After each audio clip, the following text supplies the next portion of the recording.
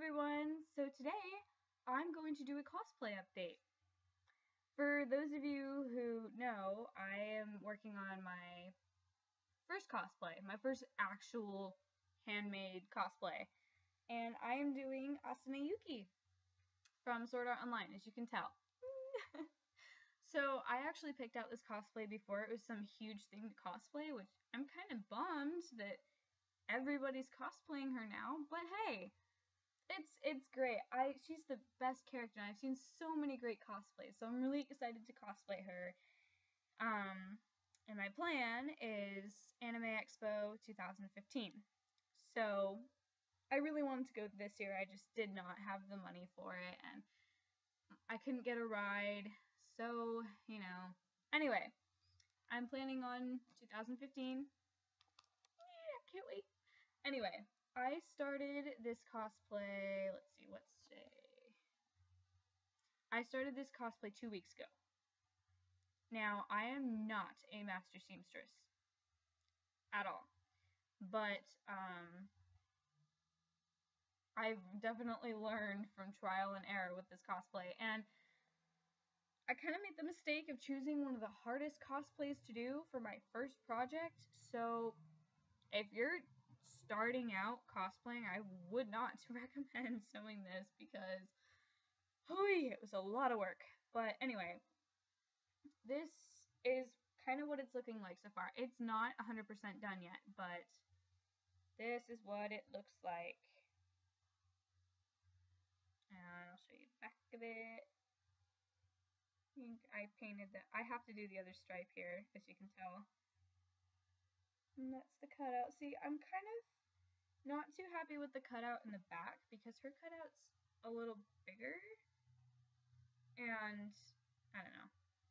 Anyway, that's what it's looking like so far. I still have to make the two skirts, her breastplate, her arm bands, and the sleeves, and the leggings, but this has taken 2 weeks.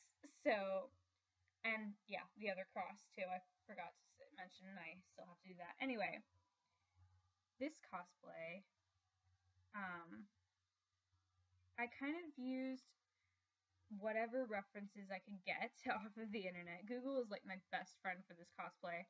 So I found a couple people on DeviantArt who did tutorials on how they did their cosplays, and that was really helpful. I made some alterations here and there for my preferences and stuff, but overall that was really helpful. So for the shirt, I used a Berta pattern and altered it a bunch, and I added my own color.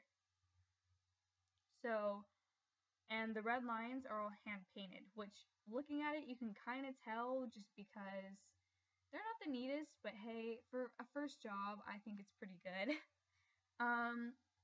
And the cross I just printed out a template. I still have to do the other one.